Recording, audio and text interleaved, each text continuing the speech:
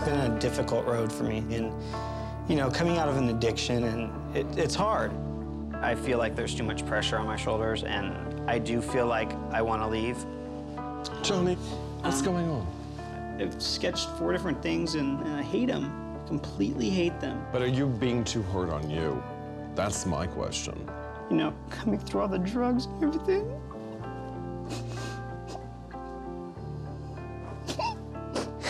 Just let it go. Let it go. I just don't want to fail again. Nor do I want you to. Just part of me feels like I'm really not ready, and I feel emotionally obliterated.